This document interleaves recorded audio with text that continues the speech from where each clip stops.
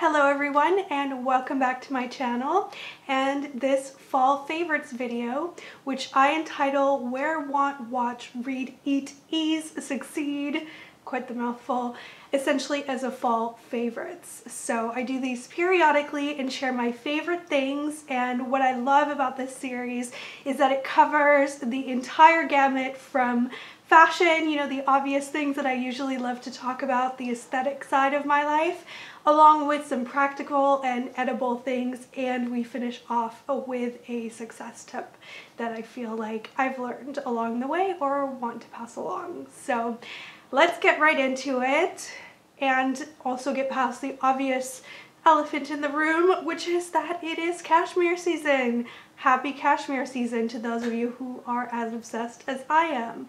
If you haven't seen my closet cleanup video, you'll know I donated quite a lot of sweaters and clothing in general. I'm selling a few on Florence closet, and that has led me to pick up a few neutral sweaters that I know I will get so much wear out of this season, including the one I'm wearing. So I've been really enjoying the selection at Florence. That's one place that I've really enjoyed, but I thought I would share with you my kind of top 3 neutral sweaters that I've loved, and then what I like to wear them with as well. So this one you saw in my lookbook, but I wanted to share my favorite unexpected color combination. So from, I think, that whole video that I filmed right by the pond where I just thought nature really highlighted the beautiful vibrancy of my rainbow cashmere collection. This is my Iolite scarf. In this kind of bright light, it looks kind of purple, but in other lights, it looks more blue or a little bit darker or lighter, and that's what I love about it and about pairing it with gray. So I took the plunge finally to try Jenny Kane because I was just seeing her designs everywhere.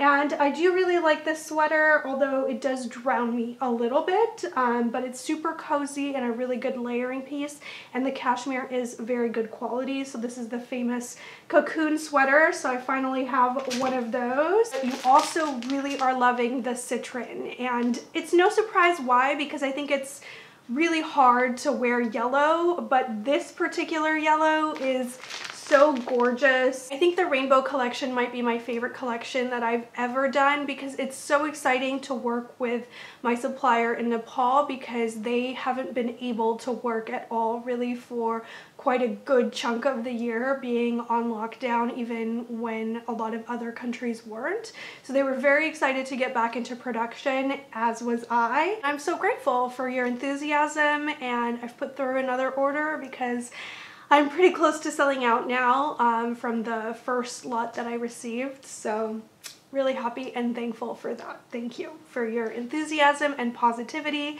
You know, being a business owner that works with another business owner in particular, as I do with my supplier in Nepal, which is a family-owned business, it's exciting and enriching, but I also feel a sense of responsibility as well to keep it going and make it successful. And so when you guys love something and you let me know, that is something that I pass along, and I'm able to support them and in turn their community as well. And then the other two that I thought I would show you is this zip up one. I feel like the whole zip up design is really huge this fall. It's kind of a little bit 90s in a good way, especially when it's done, you know, pretty simply in terms of the design. It's not like overly huge. And the quality is really good. It's just a really good classic piece. Even once that trend has passed, I know I'll keep wearing pieces like this oatmeal one from Florence. And the nice thing about this one is it's 95% cotton, 5% cashmere, so it's actually not that warm. You can kind of see it's almost like a little bit sheer, so I always wear a tank underneath it. And it's been a really good transition piece as the weather isn't really that cold here yet. So. And then for more of a date night kind of sweater, Brochure Walker is outrageously expensive, even for cashmere, but I love their aesthetic, so once in a while, kind of once a season, I'll splurge on 1 or 2 pieces.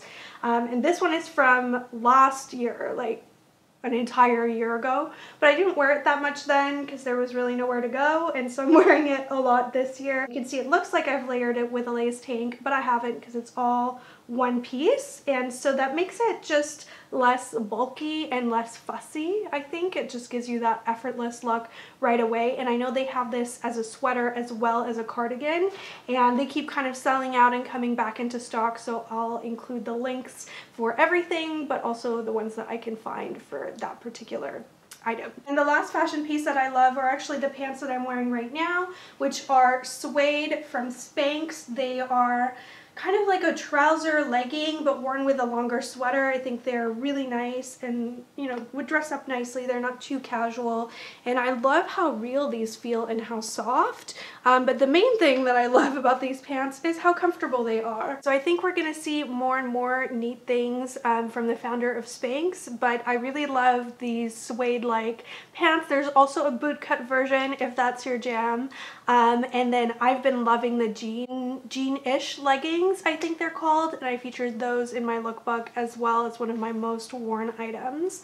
And I keep referring to my lookbook because before I forget, I want to remind you that I have a giveaway open for this Wolf jewelry pochette with the zipper that's really beautiful and really premium, that will be filled with the winner's choice of Nouvelle Pearl jewelry, pretty much like one of almost every item in my new collection, and that will be announced October 31st. So that's pretty soon now, and your odds are excellent of winning. So go enter by following me here and following me on Instagram, and leave your Instagram handle on there so that I can contact the winner. As to wanting things, I really can't say that I want for much these days. I have two itches that I plan to slowly scratch at over a long period of time. The first I'm going to show you a prototype of, because this is something that I actually plan to design, because over about a 6-month period, because this started actually around the spring, I wanted a leather tote with braided handles that could fit my laptop but didn't look like a laptop bag, was, you know, structured enough to handle some weight, you know, of the things that you'd want to carry around during the day, but has like a really plush feel. So I'm going to show you the prototype, but the funny thing is it actually meets very few of the design elements that I have planned out. The only thing that it does meet, and why I, you know, had it made, is to see how I feel about braided handles, because they aren't something that I could really find on any existing design on the market that I liked that fit the other things that I was looking for. So I wanted to see how those kind of wore over time. So quite a while in, here we are, and I love the handles. I'm really just so in love with the texture of a braided handle. I think it adds interest to an otherwise quite plain and classic design. But there are other facets of the bag that don't quite meet what I want. So this doesn't reflect the final result. It's just kind of my first stab. And I thought, you know, rather than be secretive and in like 2 years I'll come out and be like, oh my gosh, for years I've been working on this and so much behind the scene, like all influencers say. Why not just start today, just a couple of months in, and it allows me transparency and just the ability to share my journey and my excitement with you, which is what this channel and this community is all about. But it also allows me to genuinely ask you if you are going to design a work tote kind of like this, but a little bit smaller. This one is too big. It's way too big, like compared to my size and also even what I carry around. It makes it overly heavy and kind of cumbersome, but you kind of get the idea, right? That it'll be the size of like a MacBook Pro with 2 handles, and it'll be a tote style, but being me, it's going to be a little bit elevated with really beautiful leather and a few interesting details. So if you were designing that, what would you want to see out of it? What is the handbag? And I know you all have really good taste in handbags, because that's how a lot of you found me, was through, you know, handbag luxury videos. What is it that you can't find that you would love to see in a handbag? Keeping in mind this is not going to be like a really high price or a really low price. It's going to be a mid-price, probably, because I want the quality of the leather to be really high, but I also want to keep it affordable because I think it might just be more of an everyday kind of bag rather than a going out bag. So I'm kind of setting that intention and asking you that question in these early stages, and I even have another prototype on order now being made for me, so this is the start of a conversation. So there's that I'm sort of going to be thinking about for quite a while. And then the other thing that I'm looking forward to the search for, because that's often what it is for those of us who are pretty picky about, you know, what we like. So as I've passed the bar, I want to have one investment piece around me that reminds me of that milestone. And rather than get a handbag or a piece of jewelry, two other things that unsurprisingly I considered, I actually want to get a chair, a reading chair that will stay with me forever. So it'll be an investment piece. And I'm balancing whether or not I want to go with a custom-made piece from somewhere like Pottery Barn, which has quite a few options in this really pretty burnished leather called Bourbon. And, you know, kind of have this reading chair look to it, either tufted like a Chesterfield, or even without tufting, more of a simple kind of reading chair look with an ottoman, with the idea that I'll probably end up doing quite a bit of work in that chair because I don't always work sitting at a desk. And I'm kind of torn over whether to go that way, have it custom made, you know, probably get here like next spring if I ordered it today. So it's going to be a moment either way, or kind of embark on this more local search, maybe looking at estate sales. I mean, ideally what I would find is like maybe an attorney retiring who has a super like mannish chair. Maybe it smells a little bit like cigars. I don't know. I want a chair that's had an interesting life, and so I'm not sure that the custom made route is really what I want, but I'm open to suggestions. Another thing I've considered is buying on somewhere like First Dibs, Ralph Lauren reading chair, because that is an iconic American piece, but I haven't found one where the price is like under like $8K. It seems a little high to me given the condition of a lot of them, which is what I would call like well beyond well worn, including some like kind of nasty stains. It kind of freaks me out when the stains on like a reading chair like that, or writer's chair as the Ralph Lauren one is called, are on the seat kind of place, because that just makes me think of, you know, unfortunate kind of stains that you wouldn't want. But I don't know. I'll keep looking. If you guys can think of anything exciting, let me know about that too. Maybe you have one in your home that already kind of matches the aesthetic that I'm discussing. But I definitely want it to be very masculine, because in my head it isn't going to happen in this home, but like someday I want to have this like super jewel toned library with a lot of very like kind of traditionally masculine accents, like I don't know, some heavy decorative ashtrays and leather bound books, and this super like old leather chair that's maybe like a little bit crusty, and then all these bookshelves, and I don't know, in my head I can see it as I'm describing that, and I want that to be my in-home office. So I'm kind of building this vision slowly over time, and this is the beginning of that. For the watch category, I've watched quite a few silly shows as a bit of a break from studying over the summer, so these are my favorites. Parisian Agency was fun because, not having seen a lot of my mom since I was in Hawaii in the spring, I miss speaking French, and that show is in French and set in Paris. I'm not very into reality TV, but this show kind of is like that. So it's about a family of estate agents, and they sell luxury property. They list luxury properties in the Parisian market, and so you get to see their family dynamics since it's a family business. They're all very interesting personalities. It wasn't too over the top, because once reality TV shows turn into this kind of like screaming salad of negativity, I just can't anymore. It no longer feels like a relaxing, silly thing to watch, but it makes me feel stressed. I can feel my chest tighten as I watch it, so I can't do that. And I really appreciated that this show, you know, although it's a reality show, wasn't like that, and instead you see like kind of just interesting dynamics of a family that works together. But the real reason that you need to watch it is for the interiors. Even just the floors alone, truly, like the floors that you see in these, you know, grand Parisian apartments, and sometimes they've reconditioned to make them kind of a little bit more trendy now, with the light wood by sanding it, but they're just seriously so stunning.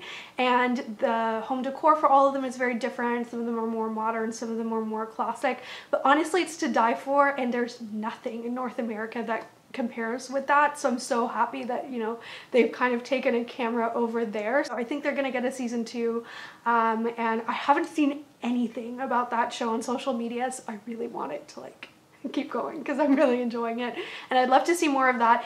In my books, it's like Selling Sunset, but better because it doesn't have the fake drama and hair extensions. Then another one that, you know, the style element is kind of part of it is Cruel Summer. If you want more of like a thriller kind of show as we head towards Halloween, Cruel Summer is a 90s based like teen thriller. It has some very dark themes of abuse in it, but I thought it was well and tastefully done, and just generally interesting, as well as being somehow a little bit nostalgic since it's set in the 90s, which, you know, for those of us who are 80s babies, I'm from 88, we'll have fond memories of some of those styles with the like butterfly hair clips and stuff. So I thought that was neat. And then a movie that I can't believe I've never seen because it's definitely more than a few years old is Miss Pettigrew Lives for a Day, I think is what it's called. And it has Amy Adams in it, and I feel like she plays this kind of frivolous actress in a way that very few people could pull it off and still be likable. And I sense a theme here. The reason you have to see it is, well, the script is excellent and heartwarming and has such a beautiful ending. It's just, the whole thing is beautiful. But the setting, oh my gosh, you guys, it's London.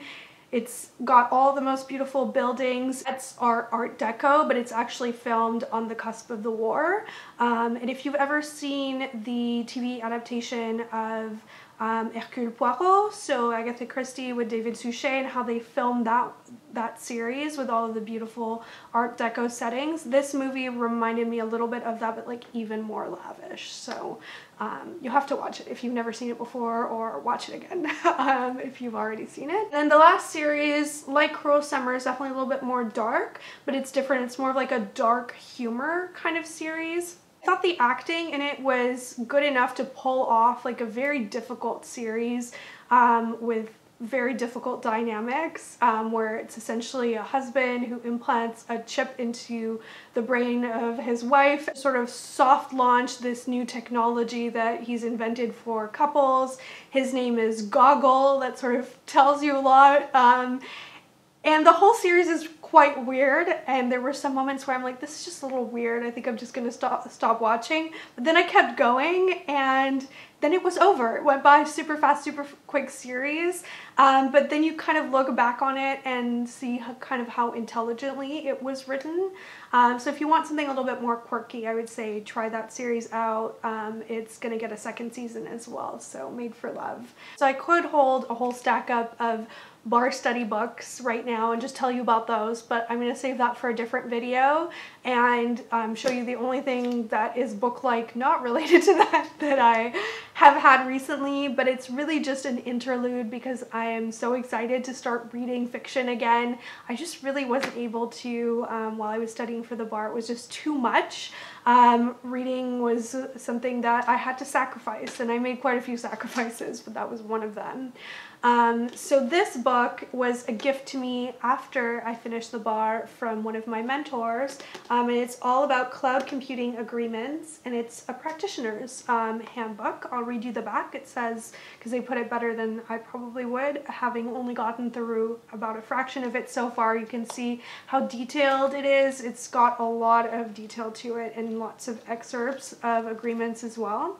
So it says, this practical reference guide is ideal for both lawyers and business people, including contract managers, procurement officers, IT staff, and anyone else responsible for contracts. perhaps most important, this book is accessible, clear, and precise, like a good contract.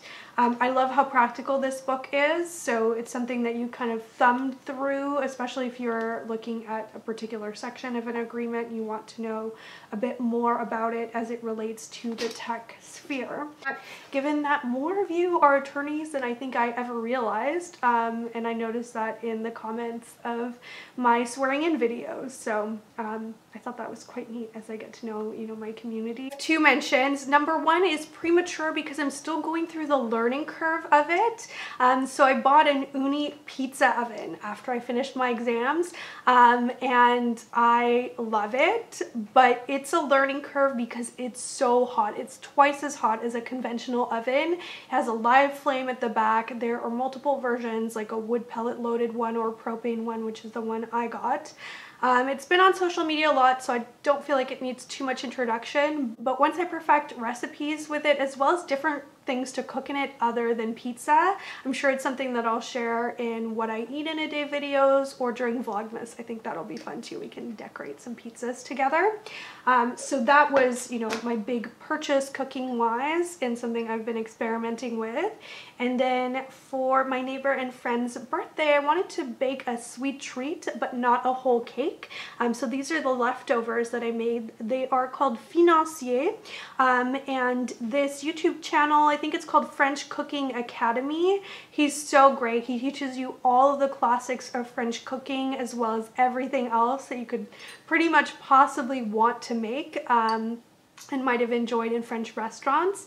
And this is one that you will probably have seen in French bakeries, but they usually come in little bars, like a mini loaf shape. But I only had mini muffin tins, so that's what I used as well as what he uses as well. So a financier is an almond little cake, and there's some debate around the history of it. He presents it really well, but essentially one of the theories is that it was something that was eaten as a snack by bank workers and investment analysts because it sort of sits really well in your pocket and kind of keeps well.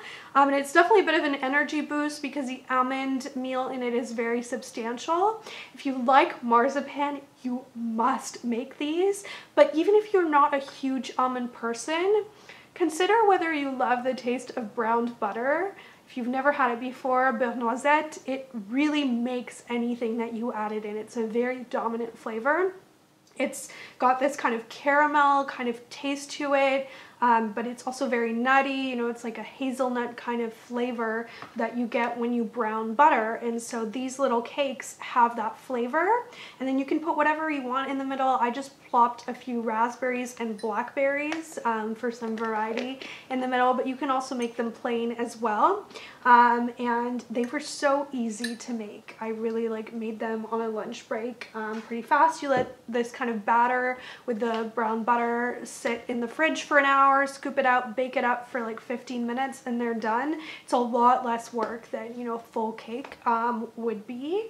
And I loved it, and my neighbor did too, so I thought I would pass that recipe along because it's not really something I've ever thought of making before, despite enjoying quite a few. Another thing it's similar to is Madeleine cookies. If you ever had those, they're kind of in the same little yummy with a cup of coffee kind of thing. This lint remover is amazing. It's so good for a velvet sofa. If you've got, little lint things and cat fur on it, this just scrapes it right off. It would work well on these pants if I had a lot of cat fur on them, anything that has kind of fibers to it.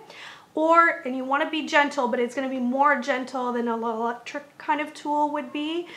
Sweaters, if you get little lint bobbles underneath the arms of your cashmere sweaters, just this gently dragged along slowly to pull out the little pills works really well. So I have this little tool. It's really well made and it's 12 bucks. So I thought I would share that with you. And then my other practical thing that I bought is this new carry-on suitcase for next time I travel in this beautiful forest green, which has been just such a color of choice for me. So I got the personal item and the carry-on, and you guys won't be surprised to see It's basically just like one shade darker than my jade Nouvelle Apparel scarf. So that's like a whole traveling outfit that I'm really excited to use. So that is it for all of the aesthetic things in this video. I will just leave you with this tip to succeed. Consider it a taster in the bar video that will come, but it's also a career tip as well. So somewhat unrelated to the bar, although it's something that made a huge difference for me. So when I, registered to take the exam, an intention that I set was that I wanted to earn a passing and beyond passing score before I sat the exam. And if that sort of sounds kind of weird, what that means is I wanted to feel like the work I had done earned me a passing score and admittance just based on the actual study part. And having that mindset allowed me to go into the exams at least with a bit of confidence. And I think I've approached a lot of things in life like that, but it's also something that's so easy to forget, is that if you do the work, you can act like you've earned something and have confidence in your work and your actions and your standing in that community or profession. And, for anyone who sometimes struggles with imposter syndrome, that can be such a game changer. And it's so important, and not just, waffly kind of aspirational stuff, because I have seen a huge difference in the quality of my work just in terms of that mindset. Makes a huge difference in terms of the actual deliverables that you produce. And so I thought there might be someone out there who might need to hear that. I feel like I needed to hear that a few times over, the last few months especially. So I thought I would pass that forward and kind of leave it at that as a taster for some of the study tips videos that I will be putting together over the next few months as I kind of think about what worked and what didn't for me, because not everything was, a perfect hit in terms of some of the books and strategies that I tried out. So I thought I would share the ups and downs of it in a further video, but leave you with this kind of general taster and tip before we get there. So thank you so much for watching this video. I look forward to continuing more installments on style as we move throughout the fall season, and I will see you in my next installment. Bye.